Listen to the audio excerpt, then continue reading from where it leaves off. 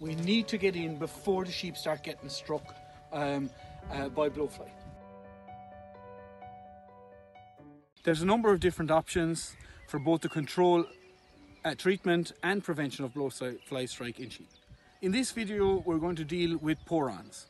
There are a number of different types of pour-ons, but the main two pour-ons for prevention, the first type is an insect growth regulator. Dicyclonol is the active ingredient.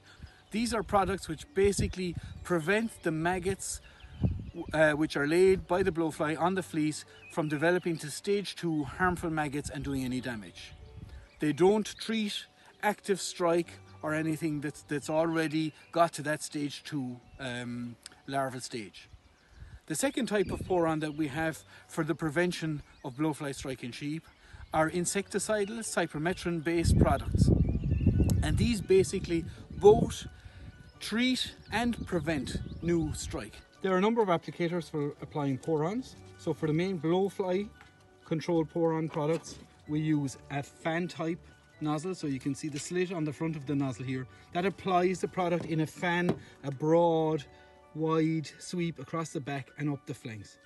There's also this nozzle, which is a pin strip nozzle, and this basically applies the product in a thin line along the back and is useful when applying products that control ticks or lice.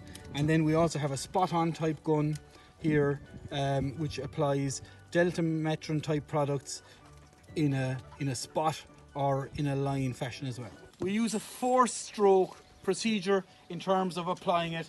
So if we take this group of lambs here and I'm applying it to one of the sheep, my first stroke will be from the shoulders about halfway down.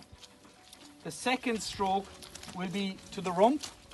My third stroke will be up one side and my fourth stroke will be up the other side.